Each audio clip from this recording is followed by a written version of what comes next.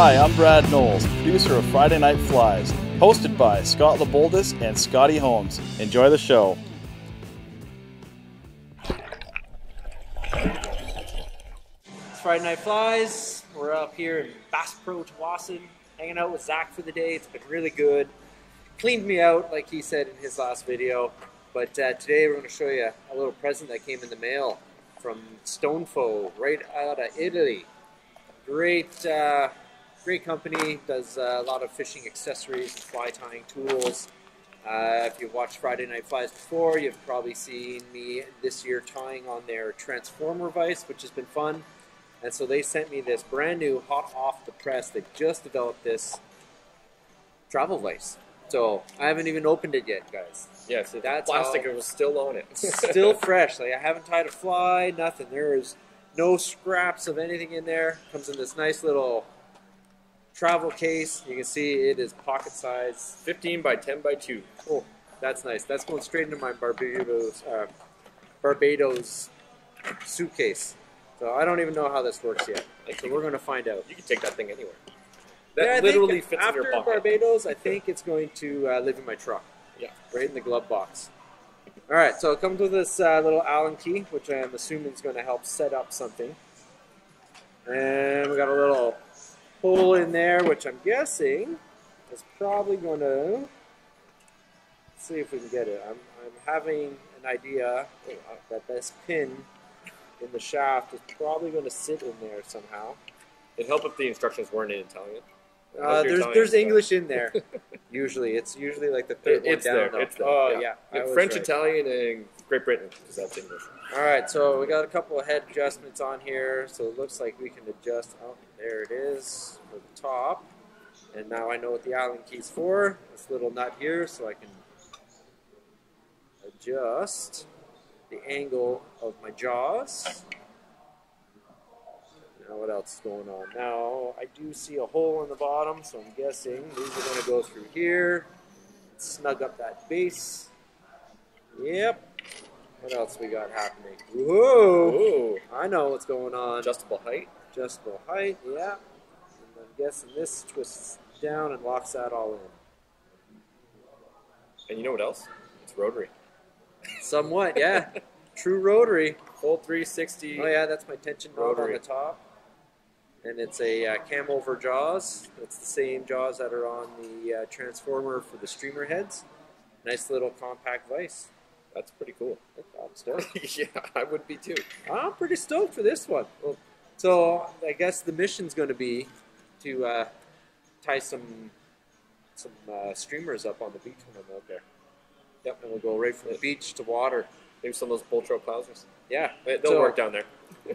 Now that we got that vise set up, we'll get to tying a little pattern. It's a little pink salmon fly pattern that I was using this summer. It's probably my top producer of the year, and we'll get that camera. We'll get this in the vise here, and then we'll come down and see if this vise performs. Definitely. That's very, very similar to the Pink Reaper. Probably. Minus I had eyes on it. There you go. That's my guide fly. No eyes. Yeah. Well, that speed production. Yeah, the Pink Reaper went 10 for 10 in that one video that we did. Perfect. Oh, when you went up to secret spot? Yeah.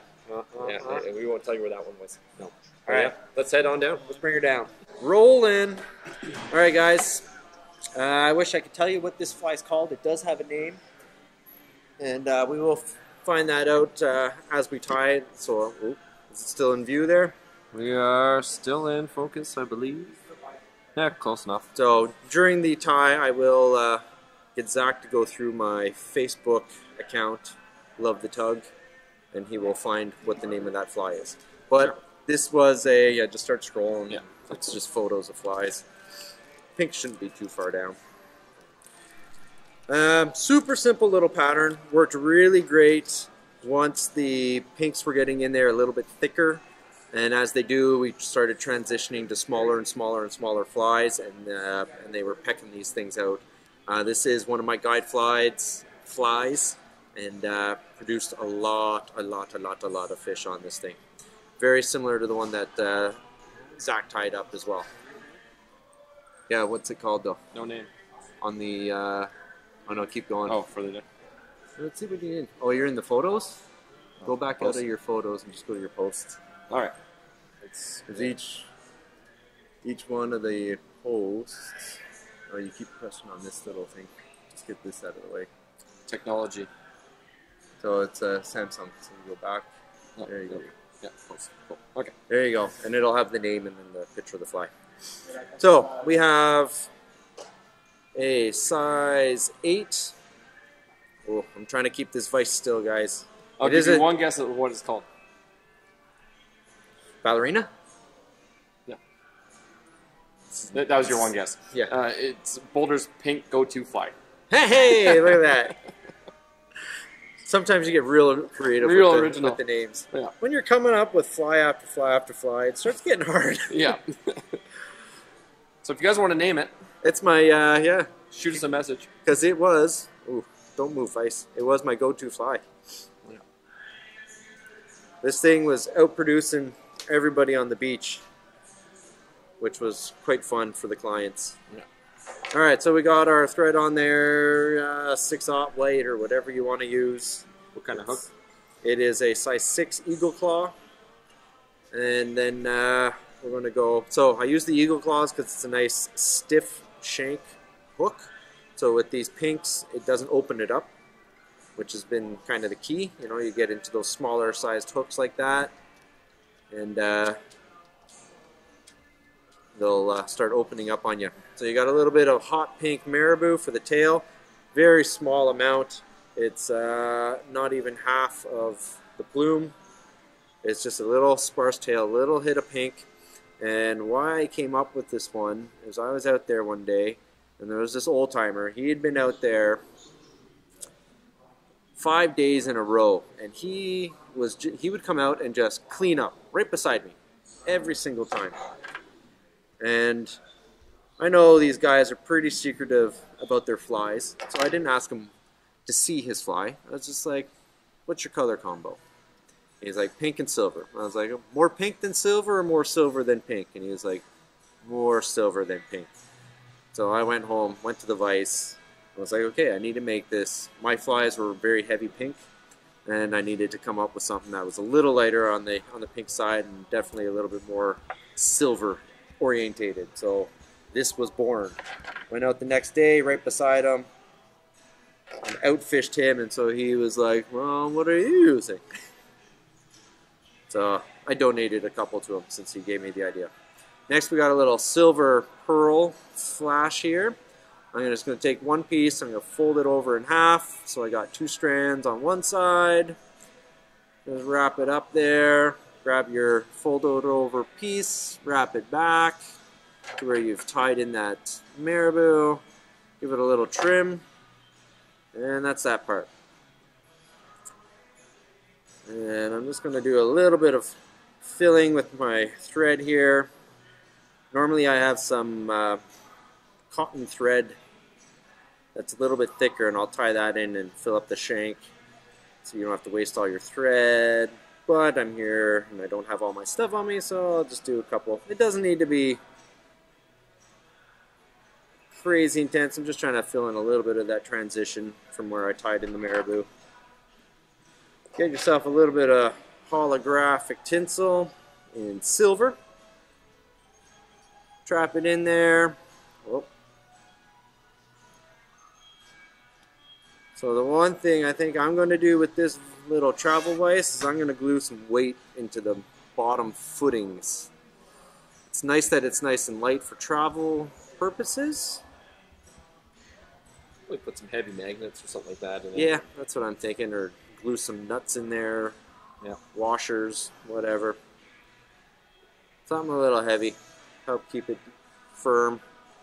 Because I'm kind of afraid to pull on this thing tight. And wouldn't be really an issue if we weren't on camera. Because every time I move the vise, it changes the focus on the camera for you guys there. Alright, so we're going to wrap up with that. Because, yeah, this vise wants to skate on the tabletop. So we get that silver in there, and I am leaving it shy of the head because we're going to be putting in a little bit of a collar material. So I got this nifty stuff here from Bass Pro. It's the White River Polymer Chenille in the pearl. And I'm just going to trap a little bit of it. And I'm going to give myself just one full wrap. That's it. Little goes a long way with that stuff. Yeah, just one full wrap. So you don't want to make this too bulky. Couple in behind, one in front, get rid of that. It's just a little hint of something, something. And then next I went to my cock cape and got myself a nice pink feather, and these are the smaller ones that I pull from the bottom of the pelt.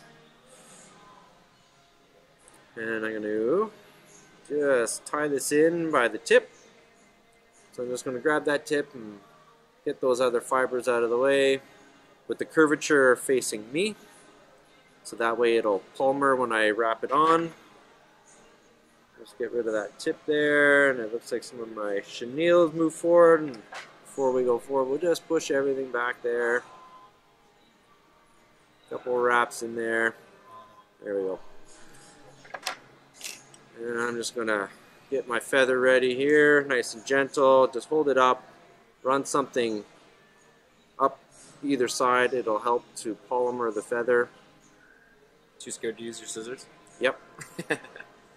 Yeah, I got the fine tip of this feather, so. Yeah. Alright, so if we grab those, then they will polymer back. And again, I'm just trying to get these little loose fibers back. I'm only doing 2 to 3 wraps with that cock cape. Oh, it's just a little hint of pink. Remember, this is supposed to be more silver than pink. So it's just a little hint in there. Alright, so just push these Aran fibers back with your fingers. Wrap back with that white thread. Clean up the head a little bit. I'm just going to give it a quick half hitch or two. Stay vice. Because then we're going to put in the finishing touch here, which is some of this ultra thread in red. Has a nice glisten to it. Oh. It is a travel vise, folks. It is a travel vise. I can hold that pretty good. Yeah. It's knowing how we tie. The jaws are holding tight. Yeah. Knowing how. Like I said, if I wasn't doing it on camera, this thing is just fine. When we're doing it on film, we want something that's really sturdy, so it's not moving around at all. We put a lot of torque on our flies, for sure. And just get rid of some of these loose fibers there. Alright, so we got that in there. And we're just going to build up this little red head on the fly. And yes, I do move it back quite a bit on the hook shank there, because I want that nice big red spot right at the head. I did some without it, and definitely with the relevant head on it, it fished a lot better. Don't know why. Can't answer that. So we got that on there. Little whip finish. And I was doing these in this pink color as well as in chartreuse. And both worked fantastically. So we got that guy. Try out the little Solares bone cure in there. I was using just the clear head from, what's the brand that we always use there? Superfly? Superfly, thank you. I was using that. We gave it a nice little sheen. That's going to do it as well. Have you noticed when you watch your videos back, when you first turn this on, it smokes? Yep.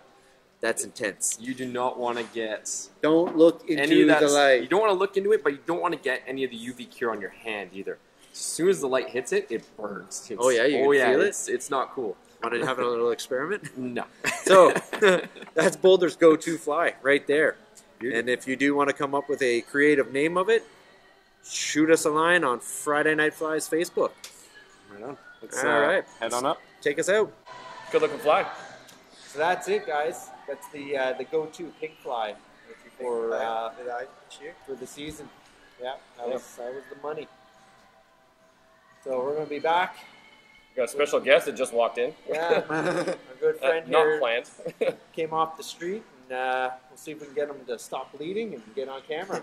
Yeah. Maybe find a Band-Aid for the young feller. Maybe. But thanks for watching Friday Night Flies. Come down and visit this guy. And I saw a beautiful display over there where he's got hand-tied flies from Friday Night Flies patterns. You know where to get them now. Yeah, come check them out. Or hit us up, pros@FridayNightFlies.com. That's right. We can do custom order too. Anytime. All right. See you in a little bit.